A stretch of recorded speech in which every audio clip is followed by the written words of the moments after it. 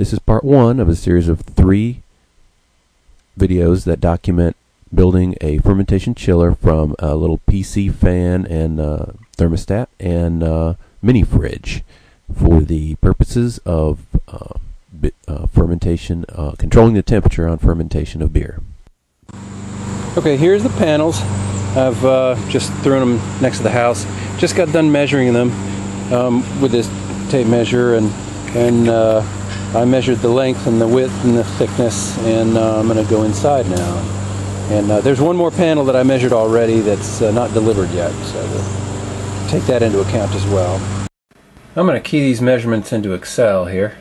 I think I need to add a description column, but I'm going to get all the measurements in there, including the depth of the carboys and things like that.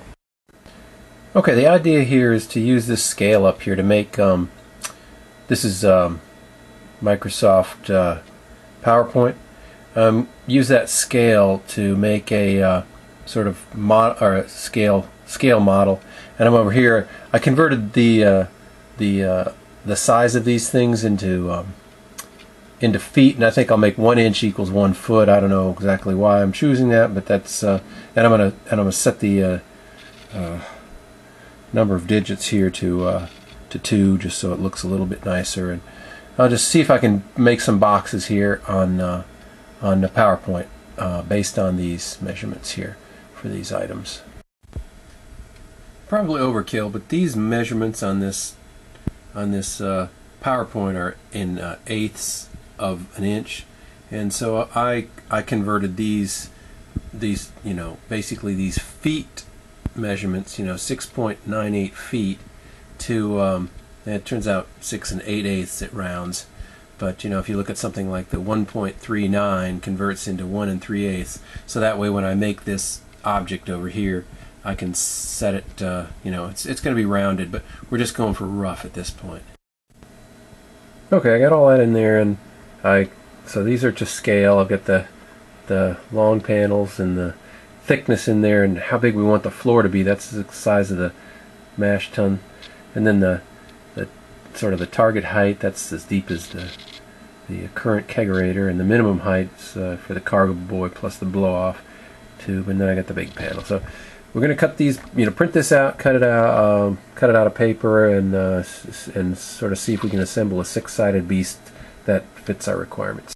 Not sure if this will work or not, but I thought maybe if I took the 2 long panels and made it the width of our target floor there, that this big panel could be used for the front and the back. It looks like I can get 3 target floor widths out of the big panel, so we'll see. I'm going to cut that into 3 pieces.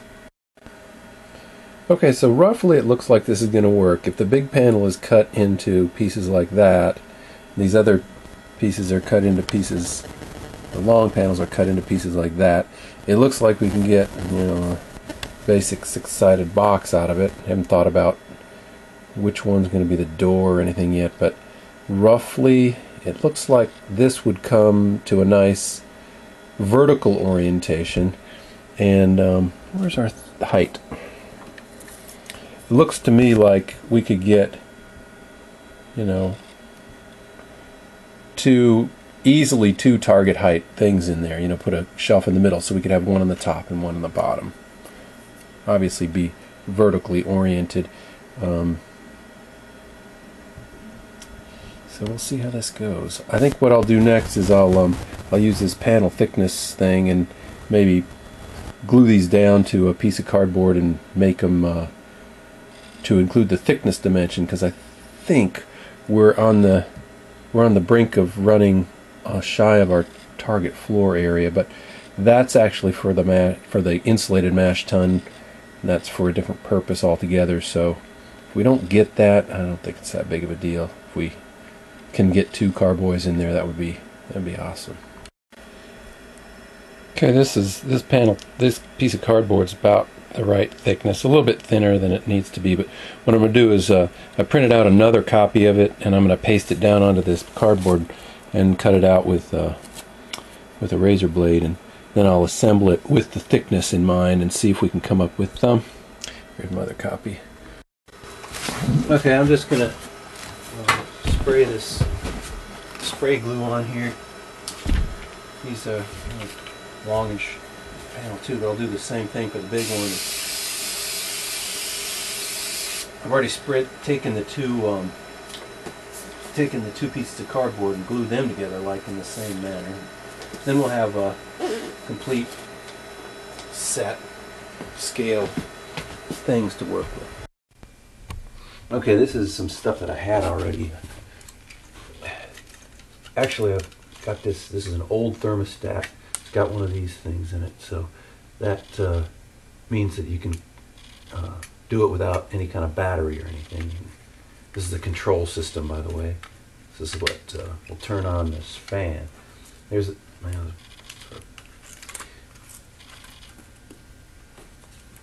this is a fan out of a PC, and this will start up, and when it calls for cooling, it'll blow some air out of the refrigerator and put it into the chiller, fermentation chiller thing. And this is just a power supply from a PC that I figured out how